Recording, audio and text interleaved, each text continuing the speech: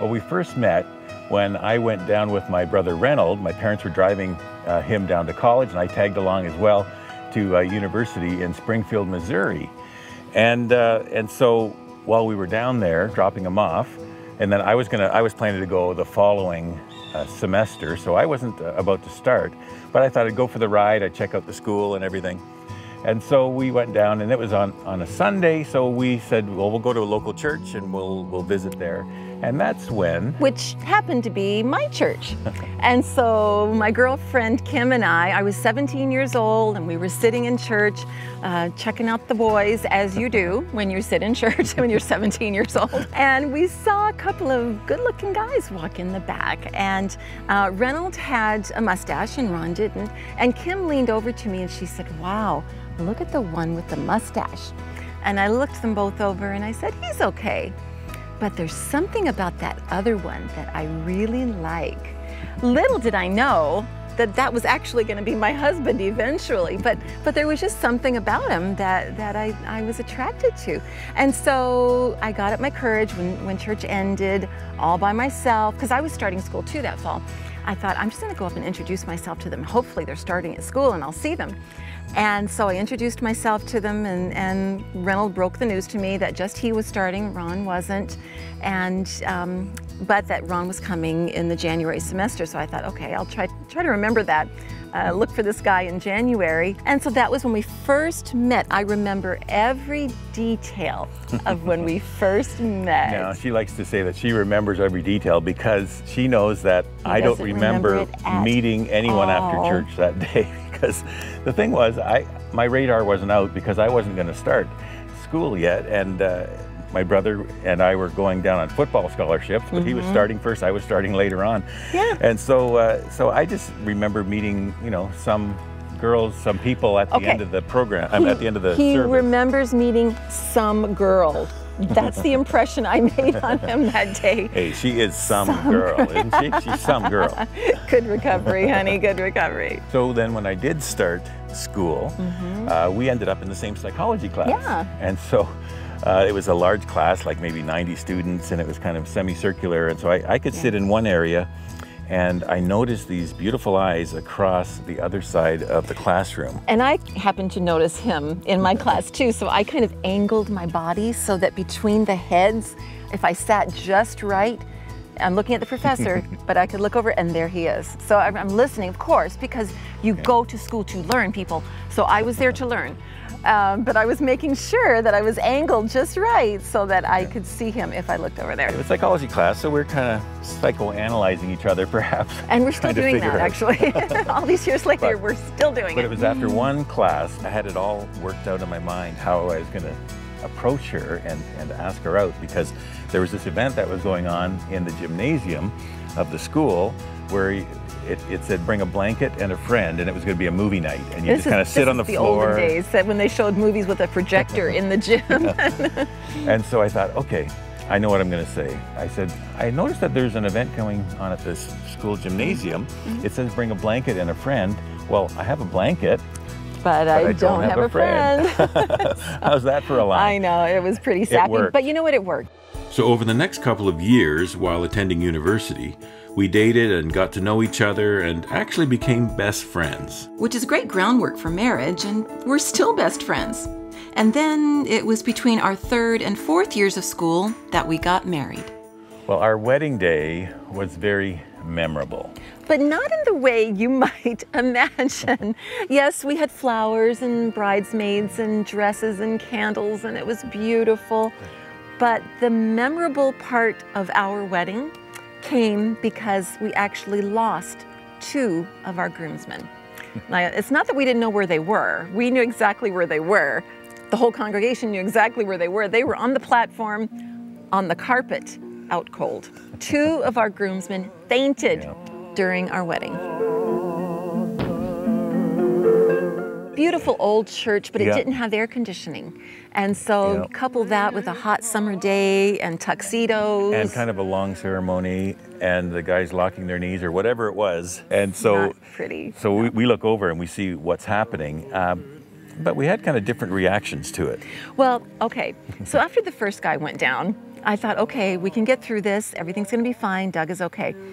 When the second guy fainted, I'm starting to think, Lord, what is going on? As soon as Kelly fainted, I started crying. Looking at Kelly, Lord, is he going to be okay? Crying, thinking, no, don't let them stop the wedding. In the meantime, Mr. Spirituality next to me has his eyes closed, worshiping the Lord in the worship ceremony. And that's how different we are. Like, I was in the moment and just so upset. And he was Mr. Calm, cool, and collected. Well, she wears her emotions on her sleeve, which, usually opposites attract. And I'm just kind of, more reserved and just saying, everything will be okay. Hey, lay back, it's okay. And that came out right during the wedding ceremony. Yes, it did. Well, 2 years after the wedding, we had our first baby. We had a little girl, and then 3 years later, we had a little boy, and then 3 years later, we had another little boy. So we were on the 3-year plan. Yes, right? we were. It worked for us. When they were little, of course, they had a lot of adjustments to make as far as television goes, because their grandma and grandpa were on 100 Huntley Street, of course, David and Norma Jean Mainse.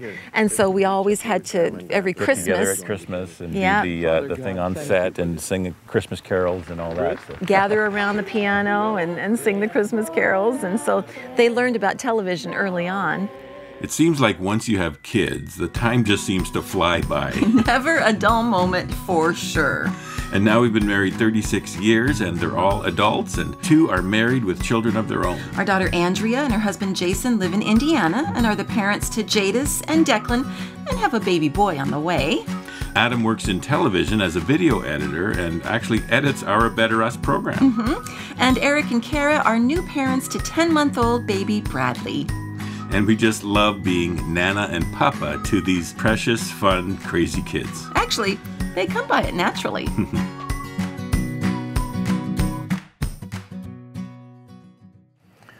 Well, there was a season recently that we've gone through and really are still going through that has been a challenge as we've walked through it as a couple, and that had to do with Ann's health.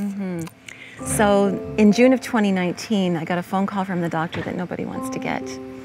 A recent test result had come back to show that I had breast cancer. Now, this was a total shock because there is no history of breast cancer in my family. I didn't expect this. And so when I got the phone call from the doctor, I was all alone in the house. Ron was at a golf tournament 2 hours away, a fundraising golf tournament. And I didn't know what to do. Literally, I didn't know what to do. I started pacing through the house. I started crying out to God, literally crying out to God. God, what do? I don't know what to do. And as I'm crying and pacing and walking through the house, I wound up by the front door where there's a piece of artwork that has 4 words on it. The words are, be still and know. And I really felt that was God's Holy Spirit telling me to just calm down. There's nothing you need to do right now other than be still and know that I am God. I've got you. This hasn't taken me by surprise, and I'll get you through this. So I called his cell phone. He answered, and I said to him, can you slip away somewhere where we can chat for a second? And so he did, and I told him about the doctor's phone call. And I knew right away, she's home alone, a couple hours away. I knew I need to just get home to be with her right now. And so I grabbed my clubs out of the golf cart. I made an excuse to the guys there, and I said, I've just got to go. And got in the car, called her on the speakerphone, and we just were talking and talking on the way crying back. And praying, and for about an hour of his drive home. That's what we did. We talked and cried and prayed. And finally I said to him, I said, honey, I just feel in my spirit that God wants me to journal my journey, write down what I'm going through. I just felt that. And so he said, you know what? I'll be home in about 45 minutes, an hour. He said, why don't we hang up and you write your first journal entry? And I said, okay. And that's what we did. And that was the first journal entry of many, actually, that I wrote over the coming months. As a month later, I had my first surgery. And that surgery revealed that I would need chemotherapy, which was another blow. I didn't expect that. I was not wanting that at all. But in September of 2019, I started chemo. I had 8 rounds of chemotherapy every 2 weeks. I had my last round of chemotherapy the week before Christmas. And as you can imagine, I had all of the side effects that come with it: extreme fatigue, extreme nausea, and I lost all of my hair. And I'm still getting used to my wig. My hair is growing back slowly now. It was one of the hardest seasons I've ever been through. In those dark nights of the soul when I couldn't sleep, when I would get up in the middle of the night or early in the morning, I would wake up and leave the bedroom quietly and go out to the kitchen. God met me in those times. God was there for me. He was holding me. He was encouraging me, comforting me. The presence of God, I mean, God created us to need Him. And so, but it's not until we're in these really hard times that we realize how much we do need Him. So during those times, God was there for me, absolutely. But also, Ron was there in very tangible ways. I'll never forget, after my hair came out, actually, after my second chemo treatment, it started coming out in handfuls. As a woman, losing all your hair is like just adding insult to injury. It's just so hard. But during that time, many times, my bald head, this guy here would take lotion and say, "Honey, come sit down." And he would take lotion and he would massage the shiny skin of my bald head. And he would end every single time by kissing my head and saying, "I love this beautiful head." And that was exactly what I needed. That was exactly what I needed to hear. So many times, Ron was with me through every chemo session. He was encouraging me. He was up in the night with me. He was taking care of me, getting me my medication, which was very strict and very regimented. I had to take. He was there for me. We'd never been down this road before. I didn't know really how to navigate it, but I just knew I needed to be there for her, and I needed to do whatever I could to encourage her. And so I like to say I was kind of the small R rock, while God for her was the big R rock. God was the one that she was really leaning on, and He's the one that gives true security in our life. And right. So, but if I could do my small R rock, job, I would do whatever I could to help her through this. But I was so glad that she did have that strength, and she had those morning times with God. She'd get a coffee, she'd get up early, and she'd spend time with Him, and she would, even keep journaling every once in a while, journaling that first journal entry that I wrote on the very first day, I ended up writing many, many more. And in the fall, when I was going through chemo, I thought, well, maybe these could bless somebody else. So I started sharing them on Facebook, social media, just, 1 or 2 here and there, just hoping I could be a blessing to somebody. And people started tracking with me by the thousands and encouraging me to put them into a book. And so eventually that's what we did. Sometimes the path is difficult. It's really hard, but that doesn't mean that you're left alone. It doesn't mean that God's not with you. It just means that you didn't see it coming, but God did. And as we continue to trust Him, the ground around us could be shaking. Everything around us could be falling apart. As long as the ground beneath our feet is solid, that's what matters. And that can only happen as we put our trust in God. As we turn to Him and say, "Jesus, I need you. I give you my life. I surrender to you. Help me get through this." He says to you, "I am with you, and I will give you everything you need to get through that." And as a couple, we each have to have solid ground beneath our feet.